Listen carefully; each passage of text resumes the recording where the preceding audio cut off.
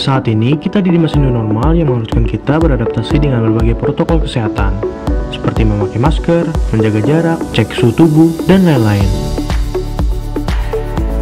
Tetapi hal tersebut tidak menjadi alasan untuk kita terus bermalas-malasan. Karena masih banyak hal produktif yang bisa kita lakukan seperti membaca buku, belajar hal baru dari platform digital, dan jangan lupa untuk saling berbagi pada sesama.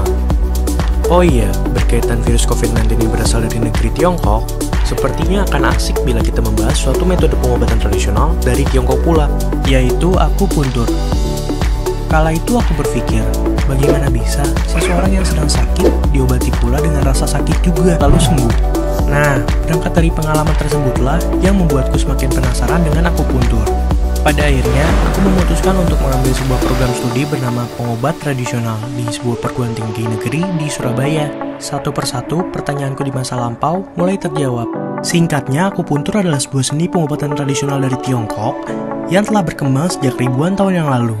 Dengan metode menusukkan jarum ke dalam tubuh agar energi dalam tubuh kita kembali dalam keadaan yang seimbang. Nah, berkaitan di era pandemi COVID-19 ini, kita dituntut untuk selalu menjaga stamina tubuh. Maka izinkan aku untuk sedikit membagikan tutorial Akupresur yang bisa kalian lakukan secara mandiri di rumah. Tunggu.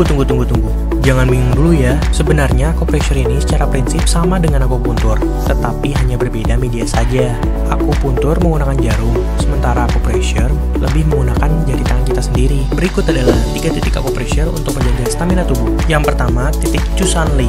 Titik ini berada 4 jari di bawah lutut, di tepi luar tulang kering. Lakukan penekanan sebanyak 33 kali. Yang kedua, titik San Yinjiao. Titik ini berada 4 jari di atas mata kaki bagian dalam. Lakukan penekanan sebanyak 33 kali. Yang terakhir, titik Kegu.